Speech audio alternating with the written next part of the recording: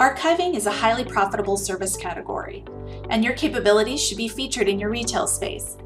A tabletop display like this can help customers make the connection between the media they have at home and the services you provide. You'll find that this display does just that. It attracts curious customers and is an excellent conversation starter.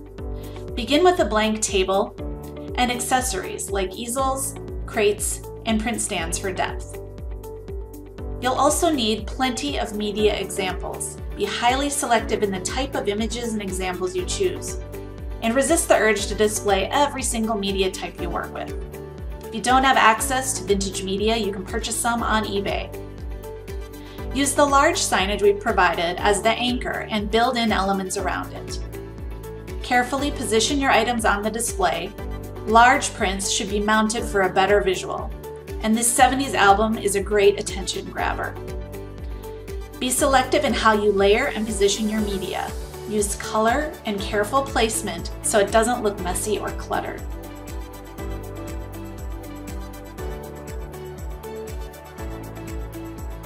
Add interest below the table using larger crates and a few large prints with accessories.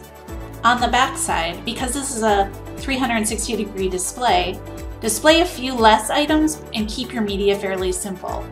Notice the vintage metal lunchbox we're using as an accessory on the left. Now it's your turn to recreate this display at your location. If you already have a similar display, maybe it's time for a refresh. Get creative and have fun with it. Share your results on the IPI forum, and good luck.